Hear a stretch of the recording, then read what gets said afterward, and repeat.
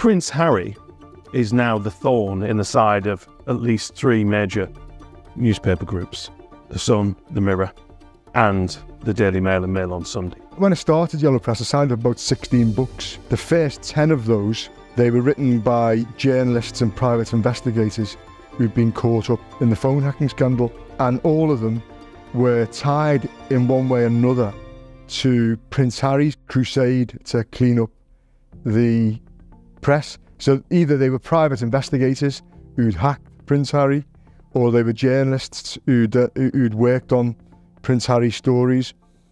You know, for example, I signed Glenn Mulcair up, the person who hacked Prince Harry, Greg Miskew, who'd instructed him to hack Prince Harry, Daniel Hanks, who'd investigated Harry while he was being a bit of a playboy in the States.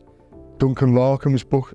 Duncan was the royal editor of The Sun, who'd reported on Prince Harry's stories for years. It's essential that we're able to access characters like the journalists who were involved, the private investigators, in order to piece together the puzzle really about how many of the stories that we see sensationalised about people like Prince Harry have ended up in our newspapers. You know, this has turned his life on its head, and his war against the newspapers is basically relying on the evidence of people like this. So, you know, for him it's critical, but it's also really interesting to see, you know, the mechanisms at work, not just, you know, the newspaper stories, but how they ended up there and the illegal means by which they did. You know, that's an ongoing war, but Harry, I believe, wants the truth to come out in the same way that Glenn Mulcair and Greg Miskew wanted the truth to come out.